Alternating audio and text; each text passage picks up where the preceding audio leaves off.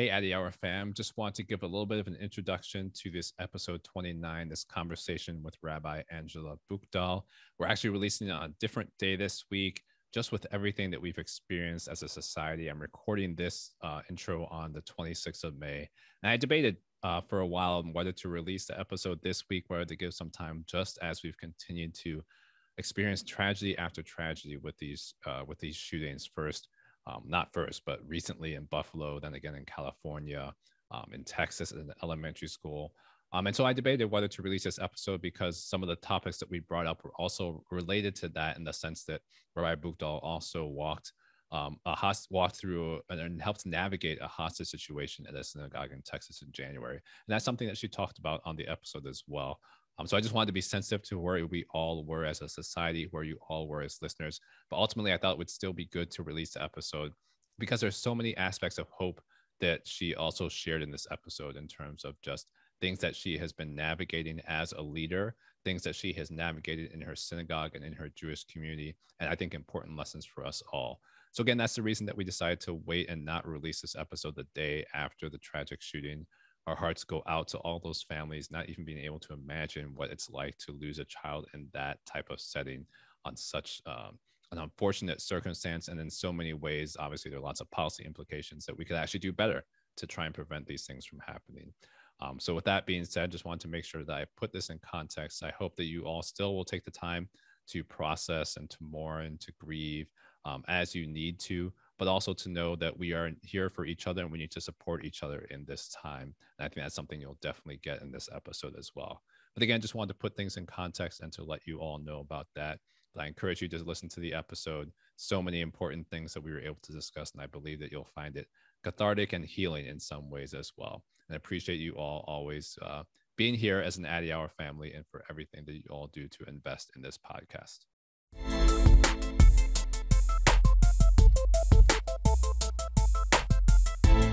Well, welcome to another episode of the Addy Hour. I'm grateful to continue to host these conversations.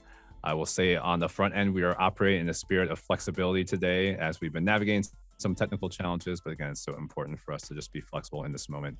And something that I've been saying to a lot of people, so it makes sense that I would have to move in that space as well. But again, grateful that you all continue to join in these conversations, actually recording in the Yale podcast studio again today. So thankful for the team and for all they've done to really just help us facilitate these conversations over the last year and a half. Today, I'm honored to be able to welcome Rabbi. That's something I've done to multiple guests. You're not the first, but to introduce Rabbi Angela Buchdahl, who is here joining us for a conversation today. So grateful to have you here on the podcast. Grateful to be here. And for today's conversation, it's just going to be an open conversation on a lot of different topics. I haven't assigned it a specific title or theme, which is a little bit different for us. But again, I think as you all listen into this conversation, you'll see why that's the case, because there's so many important things that we may touch on as we go through. So just by way of introduction, for any who aren't familiar with the rabbi, I just wanted to mention her background a little bit. She serves as a senior rabbi of Central Synagogue in New York City, and was the first woman to lead Central's Reform congregation in its 180-year history. So Rabbi Buchdahl first joined Central Synagogue as a senior cantor in 2006, and in 2014, she was chosen by the congregation to be the senior rabbi. She was born in Korea to a Jewish American father and a Korean Buddhist mother. Later in life, she attended and earned a bachelor's degree in arts and religious studies from Yale University here on campus. And of course, later became ordained as the first Asian American to be ordained as a cantor or rabbi in North America. So someone who is a pioneer and a trailblazer in a lot of ways. She's been nationally recognized in a lot of different ways, and also for her innovations in leading worship. She's been featured in dozens of news outlets, including The Today Show, NPR, and PBS, and was also listed as one of Newsweek's America's 50 Most Influential Rabbis. Angela is someone who also serves on a lot of different organizations and boards, on the AGC, also on the New York Board of Rabbis, on the UJA Federation of New York, and on the Yale University President's Council. She's married to her husband, Jacob, and they have 3 children. So again, someone that I've been introduced to and have had the pleasure of being able to interact with a little bit, and really looking forward to the conversation this afternoon. So thanks so much for being here. Me too. you left out that I was the college roommate of Dr. Esther Chu, who was our point of connection to begin with, and my claim to fame in the doctor world. Maybe that's where the doctor part slipped for me. Maybe that's what it was. Perhaps I'm elevating you, but I think, humor aside, there are so many things that you have so much influence and impact in as well. So who knows? Maybe that's something that will come as an honorary at some point in the future. But I'm starting that today. But yes, definitely appreciate that recognition of Dr. Chu connecting the two of us, and appreciate her investment in what we're doing here as well. So again, just to start out, as you know, and as my listeners know, I think it's so important for us to have check-ins with each other as we engage in some of these conversations, and especially as we're recording at this point in time in the middle of May, the third week of May. Obviously, this has been another challenging week for our country, even as we have been mourning the loss of so many lives, first in Buffalo with a tragic situation there, also in California. And also just acknowledging that a lot of these things are ongoing, even events that don't necessarily hit the national news media in a sense. But at the same time, we have a lot of room also for joy as we see people collectively supporting each other in so many different ways, as we have reasons for hope. And so with those two things in mind, just want to check in with you and see how you're doing at this point in time with everything that we're navigating through as a society.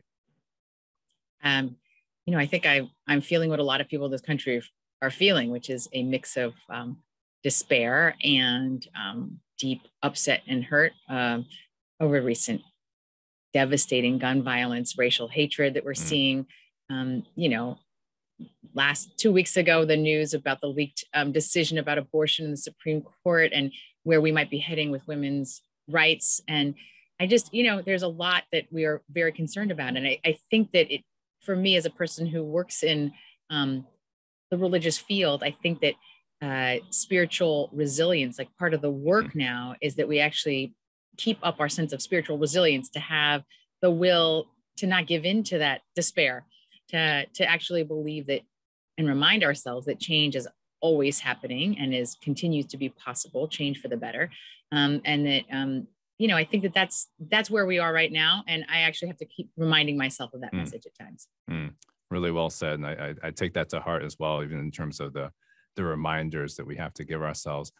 How would you say that those in your congregation are also navigating through all this as well, in terms of what you've seen in them, and then also in your role as a leader? I think people are experiencing this on different levels. Some are taking it very personally. Some are experiencing it with a great deal of fear and anxiety. And there are others that have kind of built up a wall and actually have stopped listening to the news, stopped actually caring.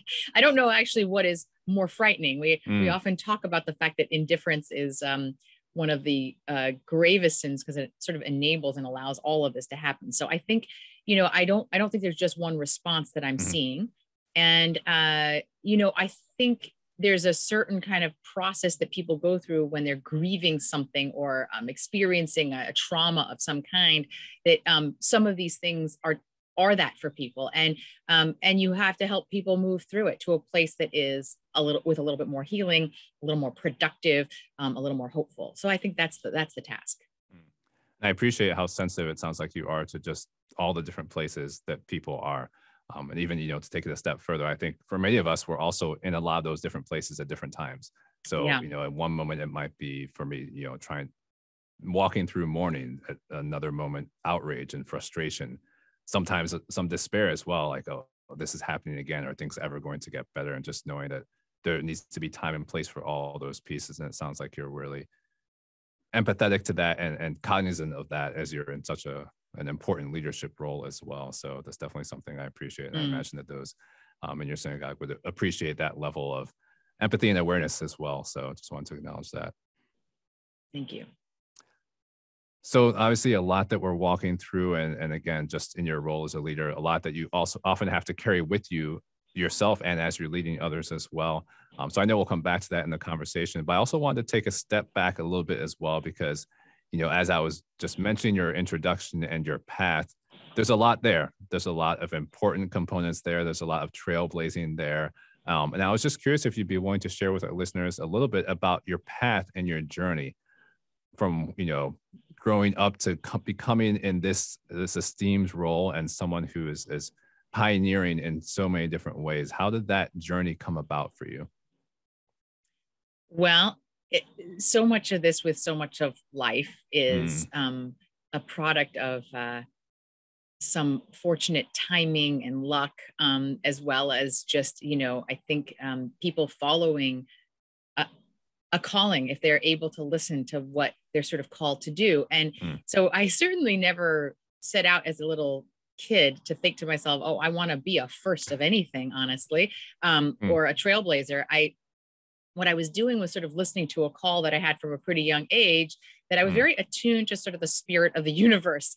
And I received in many ways my spiritual sensitivity from my Buddhist mother, but then I received a sort of spiritual and ritual vocabulary from my Jewish father with the Jewish community in which I was raised. So I think that, actually many Jews are not actually that comfortable talking about God.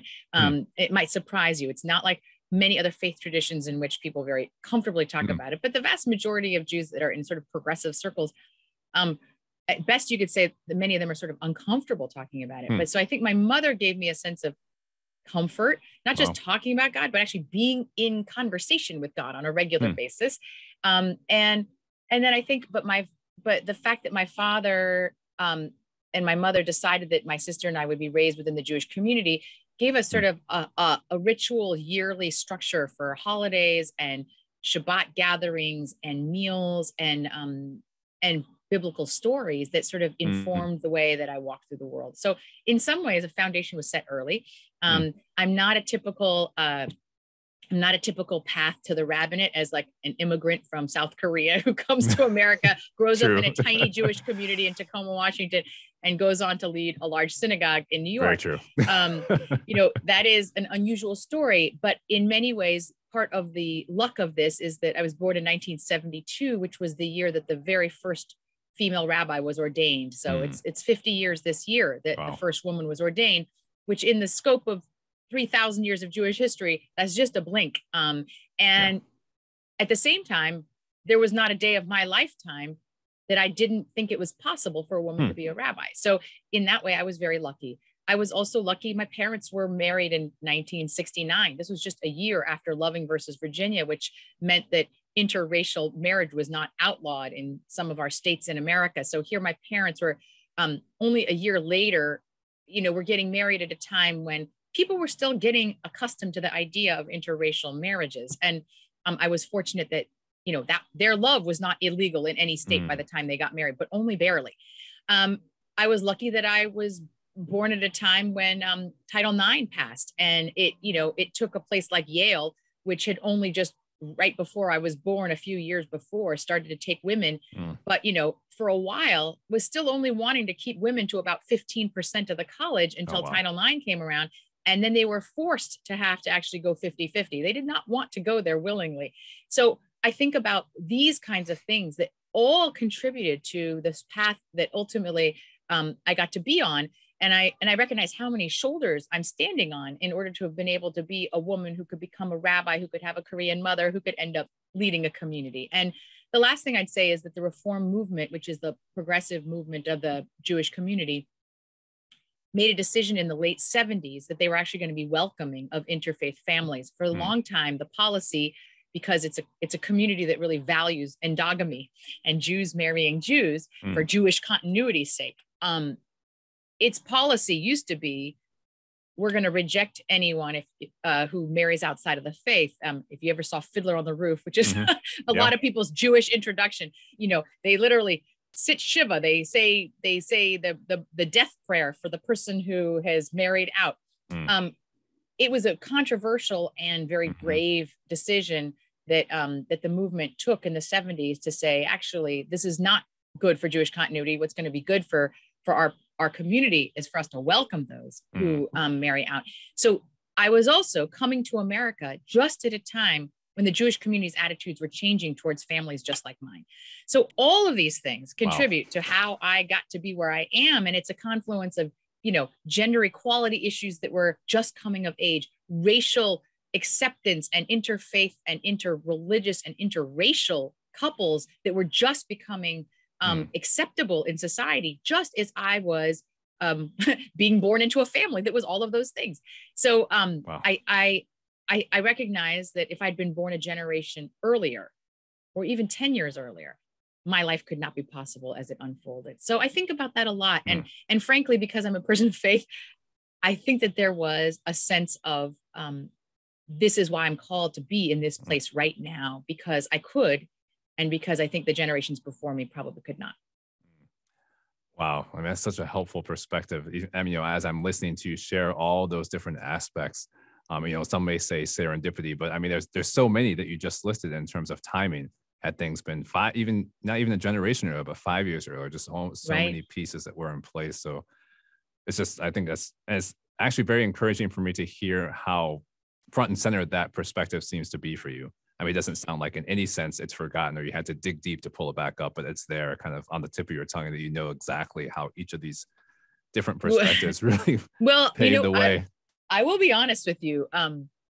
When I got to Yale in the 90s, I would think of myself not as like a reluctant feminist, or I didn't quite understand, why do we still have a women's center? Like the job of feminism is done. I feel so naive thinking about myself that way, but that was sort of the way I felt then, because I felt like I could do anything a man could do. It wasn't until I got actually a little bit older, first started having kids, hit the glass ceiling for the first time, that I actually appreciated that actually, we still have so much work to do. In fact, if anything, I became the angry feminist in my 40s, Wow. But I would say the reason in part that I'm able to reflect on this now is actually I'm working on a memoir. And it's funny how you look back on these things and suddenly all those pieces kind of came into place. And I don't think it took some maturity, honestly, from and some retrospection to actually think about how many sort of social movements had to lay the foundation for where I could be. And it made me appreciate that fight so much more. It made me realize, first of all, that we're obviously not done with any of those fights, from feminism to racial justice to, acceptance across lines of difference and all of those things. But it made me appreciate that, first of all, we've made some progress, even though we have work to do. And it made me reflect on it in a way that I actually, frankly, when I was younger, didn't appreciate, honestly. Yeah, that makes a lot of sense. And I appreciate your honesty in giving us that perspective as well, which this is going to sound funny, but I think is hopeful for many of us as well, to feel like, well, there's always room for growth, even as you've stated that so importantly, but some of the things that you may not have realized and had to look back on that are now so fresh and clear to you as well. And again, just in your story, I mean, there's so many important elements that are there, even from the family dynamic and the empowerment you had there to some of the things and movements that were happening. But I'm also thinking just in terms of the importance of policy. I mean, a lot of the things that you referenced were policies that were changed that had direct impact on your ability to move forward in certain circles. That's something that comes up in so many different ways. I mean, I can think about that on the research side with some of the work that we're doing, for instance, around e-cigarettes and how policy can influence and impact aspects of health when it comes to, youth who may be using e-cigarettes, young people or adults, and all those types of processes. But even as you mentioned around all the diversity, equity, inclusion, anti-racism, how the policy can have direct impacts on people's lives. I think in a lot of different ways, sometimes we like to acknowledge that. And sometimes it seems like we pretend that that's not the case, that these things are just philosophical conversations when there's so much more to it as well. So, I mean, so much of what you said is resonating with me as well. And I'm attempting not to become too tangential, but I think it's such, I mean, everything you share is such a concrete example of so many ways that has happened in your life that has been beneficial to you as a person, as an individual who has grown, and has also allowed you to have so much impact in so many ways as well. So I'm just reflecting as you're talking and kind of piecing all those things together, and appreciative again of the way that you've been able to just describe that, and already looking forward to whatever this memoir is that you just referenced as well. So well, unfortunately, my day job keeps me from having a lot of time to write, but I've done a little more reflection, so that's good. Yeah. Speaking of the day job, I'm also just curious, as you've taken us on this journey a little bit, how did people respond to your journey, both within the Jewish community, but the community at large? Because I can anticipate and imagine that were different responses and reactions in different circles. And I'm just curious what that was like from your perspective. I think that you have to have a sense of humor about it. And I think that, you know, when I was younger, I mean, there wasn't a single time I could walk into a new Jewish community and not get lots and lots of questions. And they could come from places of genuine curiosity and, you know, welcome. And they could sometimes come from a place of challenge and ignorance and sometimes mean-spiritedness. And I think, you know, the question that I got was some variation of, that's funny, you don't look Jewish, or, you know, how are you possibly Jewish, or whatever it was. And, you know, none of those things feel like massively threatening in any sort of single instance. But if it's sort of your experience every time you walk into a community, you feel constantly othered, you feel kind of constantly like you don't really belong and like a stranger. And so there was a certain aspect of that that was a defining feature of what it was like to walk into a new Jewish community. That being said, once I was in a community, like my home community in Tacoma, you know, it didn't take long before people just saw me as Angela, you know, and as a Jew and as part of the community. And they were open to what I could contribute and how I wanted to be a part of it. And so, I mean, I think that I obviously couldn't be a rabbi today if I didn't get a lot of support and love and sense of meaning from people along the way, mentors, Jewish community members, like, you know, my surrogate aunties and uncles in my congregations who really welcomed me and were extremely loving. So, you know, I think that the good news is you get past that sort of initial, how are you Jewish? And, you know, and then you just establish yourself in a way. And so I would say, you know, I'm now at a stage in my career where people know who I am and I don't get the same questions. And I think I mistakenly kind of felt like, okay, well, I'm the senior rabbi of a large Manhattan congregation with a lot of Jews of color within my congregation. And I thought, okay, well, since I'm here at the front, things are all better, right? Well, recently, in light of the George Floyd murder and just many more conversations, sort of a national reckoning that we were all having as a country around race, people in my community came out of the woodwork and shared their own stories of racism within the Jewish community. And I think I didn't appreciate that their experience was still so much more like mine was 20 years ago. And it wasn't enough that I was the senior rabbi. There was still ways that our community was not responding as I kind of had hoped. And so I think, you know, I ended up giving a sermon about this. I knew that at kind of the most holy day of the year, when I have the most people watching on Yom Kippur, where I have thousands in my congregation watching and then hundreds of thousands watching on live stream, I knew I wanted to address racism in our country coming off of the summer that we'd had when George Floyd was murdered.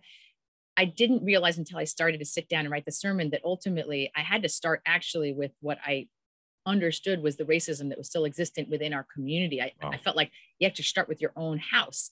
And our own house still had work to do. And I recognize that this is a muscle that you have to actually exercise, a muscle of fighting your biases.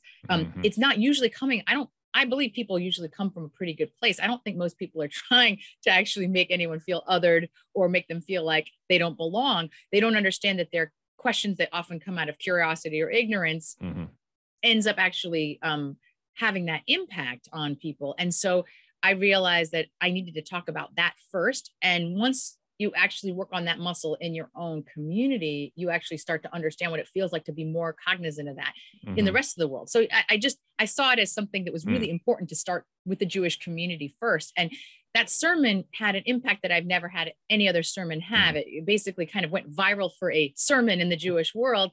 And I think that it was hitting at a particular time. Again, timing is everything, where the community was willing to think about it and listen. And it's really shaped the conversation for our community kind of moving forward, how we're prioritizing some of these questions.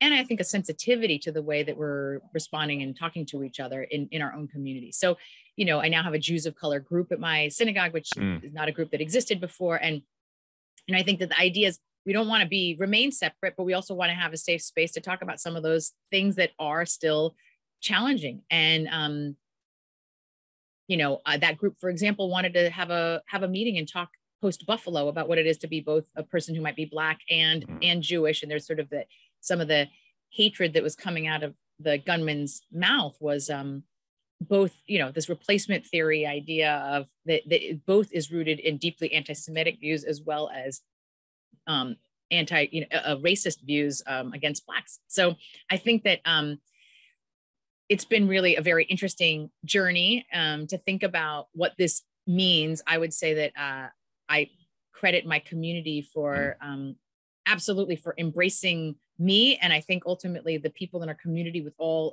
of its diversity. I mean, ironically, the one thing I would say is I think that when I wanted to become the senior rabbi, I'd already been in my congregation for 8 years as the senior cantor. And so I was known in the community. And I don't think that it was an issue at all anymore that I was Asian, but it was very interesting that it was an issue that I was a woman, because that was the gap for people. At the time, there was not another woman leading a large synagogue in all of New York. Like there still is not a woman in Manhattan leading a synagogue that's a large synagogue, and we have, a dozen of them. So I think that there's still, it's 50 years, which, as I said, feels like a long time, but it's also not that long. And we just haven't quite gotten there yet. And so for them, the bigger leap was imagining a woman in charge. They had become comfortable with the woman in a number 2 position, but I think it's very different. And it came out in different ways that I felt when I was applying for that job. Eventually people selected me. So I think that obviously it wasn't enough for people to not kind of say, we're ready to take this leap. But it's interesting how my president, who at the time said that as soon as it was announced, we actually happened to go to a large convention of Jews called the Biennial Gathering. A week later, he said he could not believe how many people said to him, "What a brave decision you made." And he thought, wow, they're really characterizing this as like, it's brave to name a Korean female rabbi as the head of Central Synagogue. And so, that just gives you a sense of where that was. That was, 9 years ago. Yeah. Wow. Such a helpful perspective, all the things you shared, and especially that last component as well. But just to go back a little bit, I mean, I'm impressed and encouraged, one, at your willingness to lean in your own house, and for the ways that people seem to go along on that journey with you and really have that introspection. Because even as you were talking, I was imagining just ways that people could react in that situation. I mean, just based on all the things we've seen in so many different ways of denial or because like you said, even if it's not from a place of intentional hurt, that can sometimes put up a wall and a barrier where people don't really want to acknowledge what's there. So as much as people were willing to lean into that conversation, and to you to be able to listen to what people were bringing to you as well. But to your last one, I think that just speaks of where things are. And again, this is me speculating, but you being in this role as a woman and people trusting you and entering into that space with you and walking through these hard topics, because obviously they are difficult challenges for any of us to walk through. But it seems like there's more and more layers there as they're looking to you as a leader, but also having to reconcile the fact that you are one of the few, especially in your area, and how that has also likely had an impact. I mean, even that comment about people saying that was a brave decision, I think that's very reflective in a lot of ways about people's perceptions. And not only like they were saying that for the president and whoever was involved to make that decision, but it seems like that would also have an impact on people being willing to follow, in a sense, not that they're following you, they're ultimately following God and a higher power, but you in that role as a facilitator. So again, I'm just kind of reflecting as you're sharing all those pieces. But one other question that did come to mind is just, as you mentioned, that there aren't other women of large synagogues who are in this same type of leadership role. What has that process been like for you? I mean, is there enough, not that you don't have a cohort among your peers, but is that I won't call it attention, but I'm just curious, I guess, how that experience has been for you. I don't want to pre-label it or presuppose, but just to kind of give you room to comment on that as well. I guess the good news I would say is that it really has changed even since I've been in this role for 8 years now. So since I was named 9 years ago, it has changed. There's a woman was named to a large congregation in Brooklyn, and then soon after, up in Toronto. And so, so not yet in Manhattan as many, although there are, I certainly have female colleagues, but of like the large communities that you started to see it changing in the last, especially 5 years. And so that's also been encouraging. And I'm part of a larger rabbi cohort that studies together in Jerusalem. every year. And that now has a real cadre of like strong women rabbis. So that's been wonderful. But I still, when I sit at tables, and especially interfaith tables, I often am still like the only woman in the room. Yeah. I'm part of a religious coalition that is organized by the Cardinal Dolan here in New York, and there literally were no women at that table. And I actually opened my big mouth and said, I noticed that, you know, this is a coalition of religious leaders. You don't have a single woman sitting at this table of your executive group. So you open your big mouth, then you get invited. So I have to show up. Now there are two of us. But, you know, the fact is that in many faith traditions, they still do not have women in positions of religious leadership with specific kinds of titles. And so it's not just about my own faith tradition. It's in the larger faith world and space. There's still real barriers for women, the stained glass ceiling, we call it. And I think there's still a lot of work here. And the implications are not just that you're losing 50% of the potential, you know, leadership that you could have. I actually think it's even more dramatic than that in terms of what is lost. I think that people's theology is shaped by the people who convey the message. And it's just interesting. I mean, I used to grow up and say things like, Rabbi Stern, he was a rabbi of a community that I used to lead. His voice was the voice of God. That's what I imagined God's voice to sound like, right? It was Jack Stern. And believe me, he was a brilliant preacher. I could imagine God sounding like Jack Stern.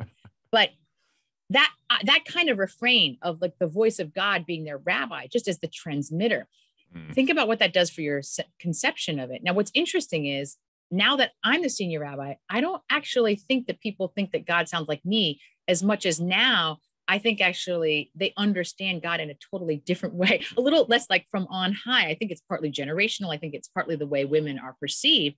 And I don't want to make huge generalizations, but I think that it's shifted our theology. It's shifted our religious language. It's shifted the way we create community. It's so much deeper than just whether or not we can put women in positions. When you're talking about spiritual leadership, it actually impacts the entire way you actually think about the life of the spirit. So I think that it's profound, the change that's happened in 50 years since women have entered the rabbinate in our community. Yeah, that's really wonderful to hear. And it seems like it's just, like you mentioned, just perspective in a lot of ways too.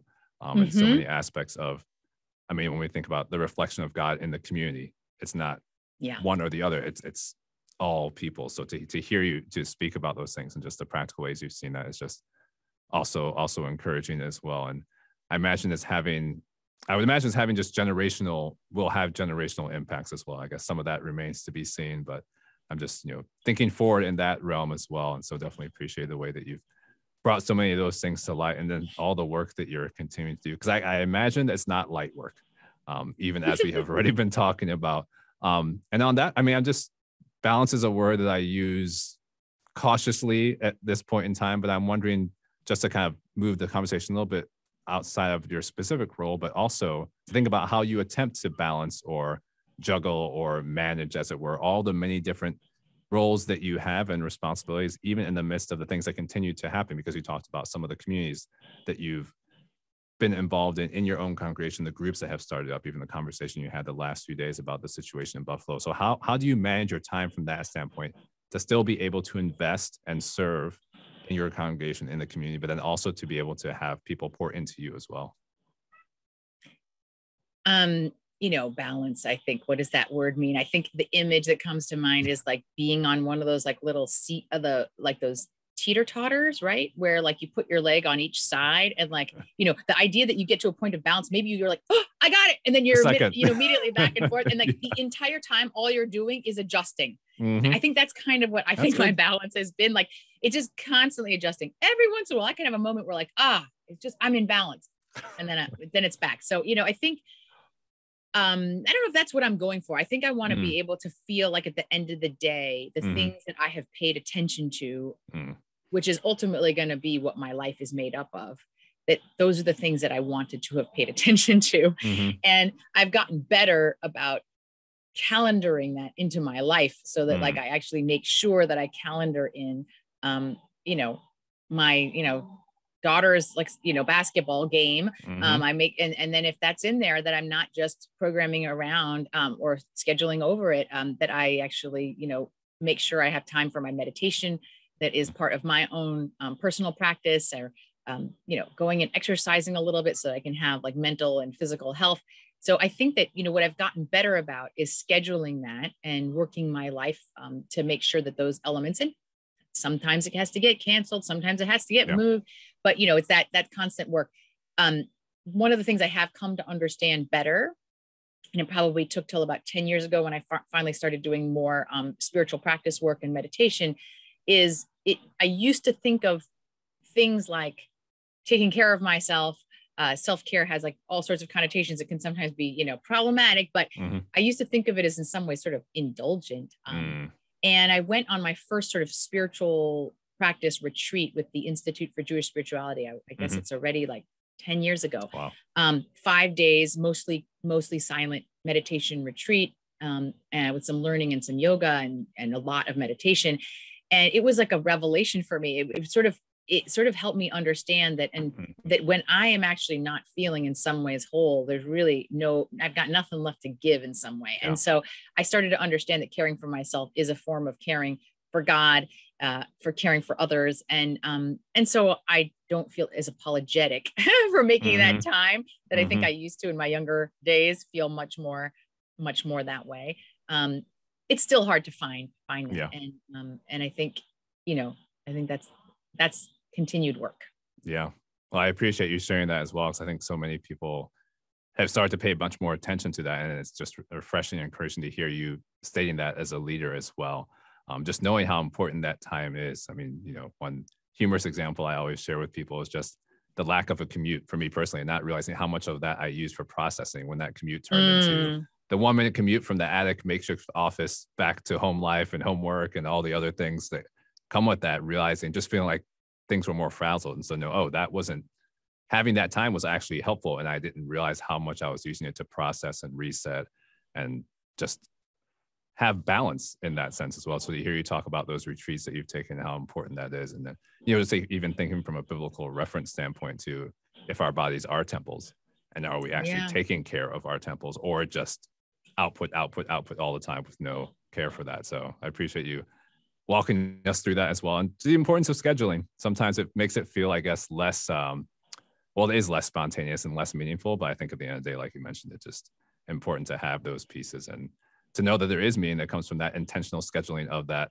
basketball game for your daughter, and how important that is for both of you. So definitely appreciate you taking us through that. And I think this wisdom of just the importance of some of that time, that is a foundational principle of Judaism, that we're actually not meant to work day in, day out and create every day of the week. We actually have to take a rest, and Shabbat is actually not just utilitarian so that we can rest up so we can go back and work. It's actually the point of it all. And I would say that maybe the most profound spiritual practice of my life is that I really do make Shabbat for myself and my family, and that has sustained us. Even though in my field of work, I work on Friday nights and lead services. To me, though, leading services is when I'm in the flow, and I find tremendous joy, and that does not feel like the work of my job at all. And the Saturday morning, I often am leading services, although I'm also off some because I have a big team and we share the responsibilities.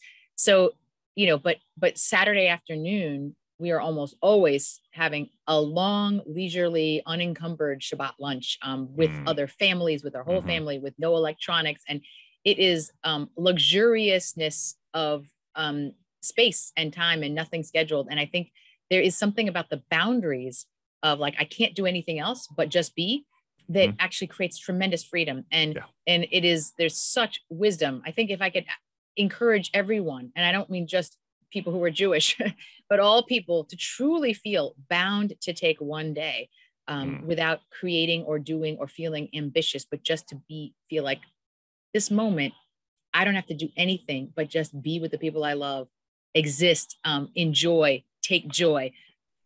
It is life-changing, really. Yeah, I 100% agree with you and appreciate that reminder for all of us and the importance of it. And again, just impressed with how discipline, because it is discipline, the way that you're talking about as well. Yes, Making it actually that takes a discipline. discipline. Yep. In some ways, I didn't grow up in a tradition where I felt that was my religious obligation. I grew up in a less kind of observant home. Mm-hmm. And there's a part of me that was very jealous of people who felt like commanded by God in that sort of traditional way to like not work. And it took me a while to get to the place of recognizing that commandedness was real and can come internally, and you can decide to take your life in that way and live your life in that way. So many of us feel like we don't have control over our lives that way. And I think we have to push back on that. Yeah, 100% agree. And just the life and the freedom that comes from that.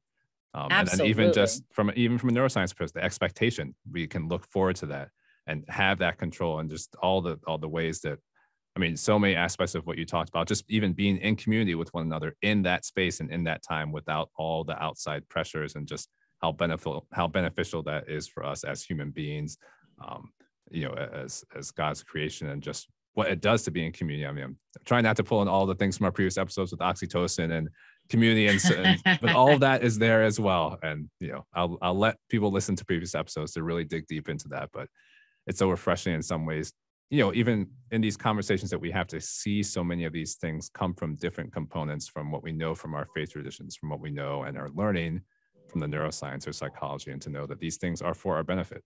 And there's a reason that we should strive to keep those disciplines.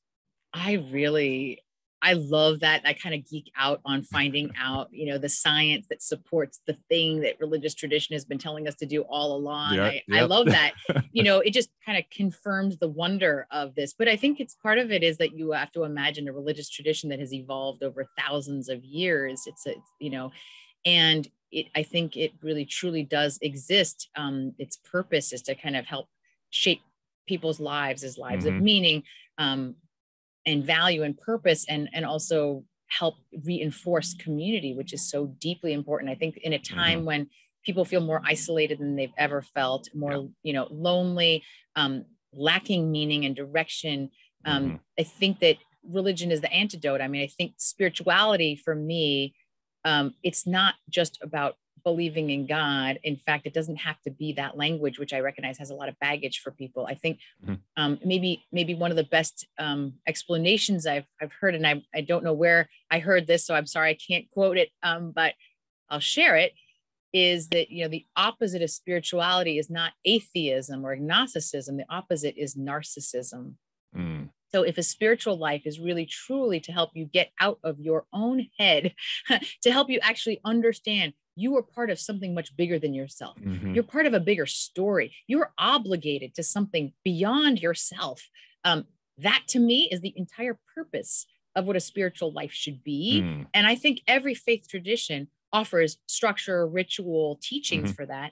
I think every religious tradition can be corrupted as well and can be taken to extremes. But I think every faith tradition offers the ability for each human being to really find their purpose and to understand themselves out of the smallness of their individual life and in the context of something eternal and much bigger. Yeah. So well said. Yeah, 100% agree. And it's just, again, so refreshing and beautiful to hear you speaking about that as well, and all the ways that we really need to continue to move that conversation forward. And as you mentioned, just some part of something bigger and part of a larger community. How important that is for so many of us, especially, even as we let off this conversation, just saying that we have seen aspects of ways communities have come together in the midst of the challenges that we're facing, and ways that it was more difficult for us to do that when we were in isolation. So again, I'm hoping that we hold on to those aspects and we don't forget those things, as we are, back in society in a sense, or emerging or re-emerging, or whatever state people are in, because there's a whole range of different states that people are walking through that. But I think it's such an important thing for us to be able to hold on to in so many ways. And also this makes me think of unity, the importance of unity. I mean, especially, I know I keep harping back to what happened in the past week, but it's been, I think, an opportunity for us to have unity. I've even seen, some things on social media just talking about, opportunities for those in Jewish communities and Black and Brown communities and other communities to come together around some of these, unfortunately, common tragic situations that many of us are walking through, especially, even Asian American and Pacific Islander communities and the diversity that that community has, but what are the ways that we can kind of move together in union to make sure that these things are addressed head on, even as you've talked about in your own congregation. So I know that's different than what we've been saying, but that still comes to mind when I think about these aspects of community. And I think about these aspects of having discipline to sit down and to pause and to rest and refresh and just be in the presence of one another. So again, it makes me think that this is just full circle in a lot of ways. At the same time, even as you're talking about some of these disciplines, and I know that there are often things that do come up. I mean, situations come up that throw us from that disciplined arena. We have to have, margins for flexibility and adjustments for impromptu conversations and those types of things. So I was going to have you share about how that happens in your life as well, but also just want to highlight for those who don't know, a very specific situation where that happened for you back in January when you received a call from a gunman who had congregants in a hostage situation in Texas, and how you responded to that situation in a very quick thinking manner. So I wonder if you just, as much as you want to kind of take us through that and what you learned in that moment, because again, obviously something that wasn't planned, that didn't fit into your normal routine, but that you had to respond to. And also I would imagine to decide, how urgent is this in actuality? Well, I received a voicemail on Shabbat afternoon after services from a rabbi who let me know that he was being held hostage with 3 others by a gunman who had bombs and had a gun and was threatening their lives. And he asked for me to call them back. It took me a few moments to even figure out if this was real. Did a quick Google search, tried to see if there was anything in the news yet, which there wasn't at that point. But realized very quickly I needed to actually call this person back. The rabbi picked up the phone and then quickly passed the phone to the gunman who I realized very quickly this was not a crank call, that this was real and terrifying. And essentially the gunman took hold of a really age-old anti-Semitic trope that Jews kind of basically control government and control others and have outsized influence, this sort of kind of conspiracy theory model of Jewish power. And he called me. He had done some internet research because I lead Central Synagogue, and Central sounds like it's sort of the center. He's from England, and they're in England. They have a chief rabbi. I think he was looking for the equivalent. And he saw a picture of me when I went to the White House, pictured with Obama. So he was like, you know the president, Obama. Honestly, I'm not really sure why he picked me, but he believed that I could free a person he called his sister, although she wasn't his sister, but who a terrorist who had been convicted and was sitting in a federal prison 20 minutes from that synagogue in Texas. And so he basically gave me an hour to free her and bring her to the synagogue. And he said, if you do that, then everyone can stay safe. And if you don't, well, I have a bomb strapped in my backpack, and I've got bombs in New York, and I have bombs in Brooklyn. Wasn't sure about the bombs in New York and Brooklyn, but I was quite certain that this man had a gun and probably a bomb with him, and that he was prepared to die. That was very clear. He said that. He said that on the phone several times. Wow. I love death more than you love life. Wow. And it was a surreal, terrifying responsibility.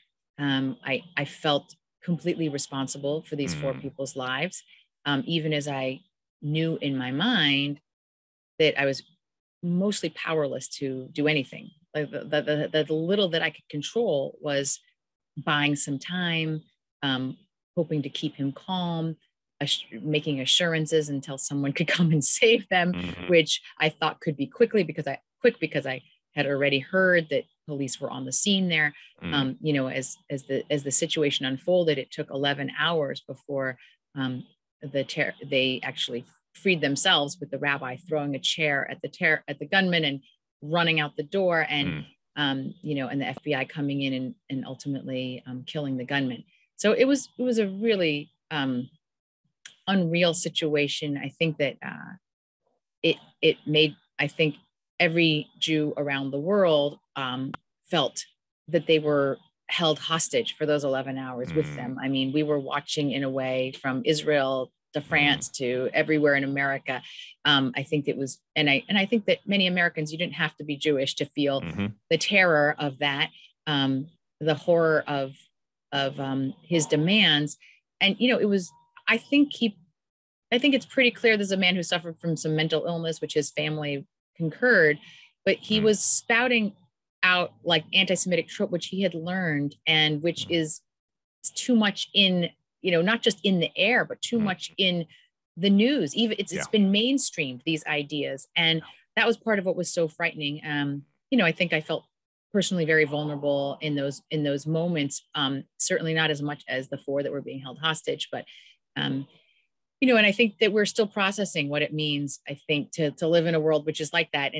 And you know, some of that same kind of anti-Semitism, which fuels white supremacy, is some of the stuff that is being spouted by the gunman from Buffalo. That, like, you know, I think for us to think that that kind of rhetoric doesn't turn violent, you know, is to not look at history and to not be honest with ourselves. So this has to be the kind of thing that is, you know, not just, it has to be wiped out immediately upon hearing. And I think there's been way too much acceptance of this kind of rhetoric and under the guise of sort of free speech. I think it's very threatening. Yeah. Well, first of all, I just appreciate you taking us through that as well. Obviously, that was a difficult situation while it was happening. I imagine not necessarily easy to kind of walk through it again, but just want to acknowledge that first of all, but then also just to thank you for just sharing the important lessons with us as well, especially as you've talked about the rhetoric, because it has so many practical outputs and outcomes, even in the same way that we talked about on the other side, just the impactfulness of the policies that allowed you to walk into the role that you are in a lot of ways now. But on the other side, the power of the rhetoric that can do the complete opposite and lead to loss of life. So, I mean, I think it's really important and healthy for us to kind of hold both of those together and just to think about ways that we can continue to move forward. So I appreciate you, being willing to go to that level and just all that you did in that situation as well. I mean, just the quick thinking and having to process and navigate simultaneously is not an easy place to be. Yeah. Well, I mean, but part of what you're lifting up, which I think is a thread that I hadn't really thought about as much, is just we often think of any of these situations, whether it's me being kind of like, oh, look, there's like the first Asian rabbi and she's a woman, and it's sort of like almost like an unusual case. And on the flip side, it's sort of the negative. You take someone like this gunman, you say he's like a lone wolf. He's this crazy one singular person who does this. What we actually often ignore are the systemic underpinnings that allow either the kind of maybe exceptional case in a good way or the exceptional case in a dangerous, violent way, that it's almost no one is a lone wolf. There are systems and biases and tropes and all sorts of stuff that kind of like inform a person that gets them to that place. So I think that with the Buffalo shooter, with this gunman, he acted alone perhaps in that moment, but he did not come to his views, which were so dangerous. I mean, both of those guys were absolutely premeditating their acts. One drove 200 miles to the grocery store. This one came all the way from England and bought an airplane ticket and worked his way down to that specific synagogue that was the closest synagogue he could find to the prison that he wanted to free the prisoner from. So like it was highly premeditated. So even if it was singular, there was a whole structure around him thinking that this was what he had to do. He didn't go to the church that was close to that federal prison. He went to the synagogue for a very specific reason. So I think that like those kinds of things that we have to think about, and it can happen in the positive way too, that you can have cases that come up. But I know that I was supported by a whole structure of policies and mentors and communities that sort of like taught me and helped me understand what was possible and then enabled all those things to be possible. Right. So anyway, those things matter. That's really well said. Yeah. Yeah. And in a sense, it puts onus of all of us as members of our communities to think about the influence that we have with every single person around us. I mean, I often talk about that if I'm giving a talk around mental health advocacy, because I think we don't often all think about ourselves as influencers, because that word has been so misused. Corrupted. Yeah. I don't even know if I want to go there, but at the same time, I often try and challenge people to think about, well, who are the people immediately around you, and how do they react when you talk about specific things? So obviously, I'm oftenly painting that in terms of mental health, but how do you talk about mental health? Do you talk about it pejoratively? And does that rub off on those around you? Do they also talk about it that way, so that when someone now runs into a mental health challenge, it's seen as completely negative, because that's the culture and the atmosphere that we've talked about that in? And I think you're saying that in the same way as well. Versus, do we talk about things in ways that are hopeful or informed by truth and healing and opportunities for community? Because all of that will have effects. And sometimes, I mean, that can be two-way to think about all the time, but I think we're oftentimes ignore that. I mean, myself, I can think about that as well. We often ignore that, and we just need to pay that much more attention to it, to think about all the lives that we're influencing around us, because it will have these larger implications. And I think, everything that you've shared on both sides has really highlighted that as well. Yeah.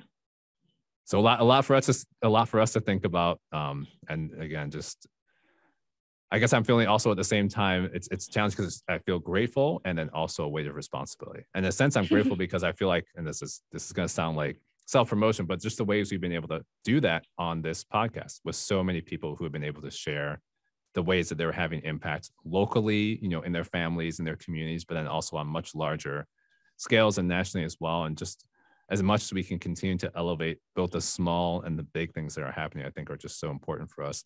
And I feel like you've been doing that in this conversation too, just even in the way I keep going back to the things that you mentioned about the Shabbat and just the community, the piece that's there. I mean, I almost, in a sense, and this is it's my addiction related research coming out again, but I feel like I have a craving for that type of atmosphere and that environment, and thinking about ways to be more proactive about trying to include aspects of that in my own life, because that it's easy for that to slip without that discipline and dedication as well. So again, a lot of full circle moments that I'm having in this conversation. I'm just reflecting on many of the things that you're sharing as well. I did also just want to end just talking a little bit about hope, because we've alluded to it a lot as we've been going through the conversation. You've talked about things that have been giving you hope, even in your role and in amongst your congregants. But I'm curious just what that word means to you on a day-to-day basis, in the midst of everything that we experience and in the midst of everything that you do.